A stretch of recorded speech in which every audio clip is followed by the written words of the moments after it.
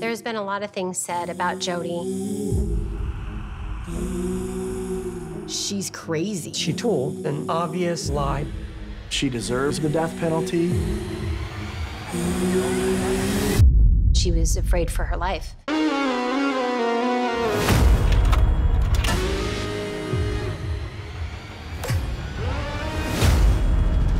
For the first time, this will be a more balanced report, not something that's sensationalized. We had access to Jodi's journal. It is heartbreaking. Dear Diary, this is horrendous. The most awful thing I've ever had to deal with.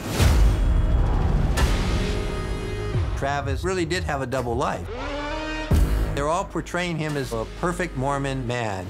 Emotional and verbal abuse. That is ongoing almost the entire relationship. How do we know? We have thousands of texts where he is berating her. I'm aiming for your heart. Misogyny played a big role in this case. The prosecution painted her as a seductress. People are quick to judge a woman who's sexually active, and a man is always given a pass. I'm now holding 15 pages of text messages between Travis and other women.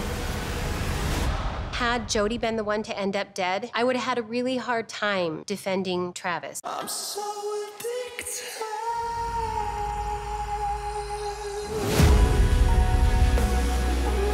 He picked me up and body slammed me on the tile. He was chasing me. I grabbed the gun, pointed it at him. I thought that would stop him. Dear Diary, every day I hate myself more and more.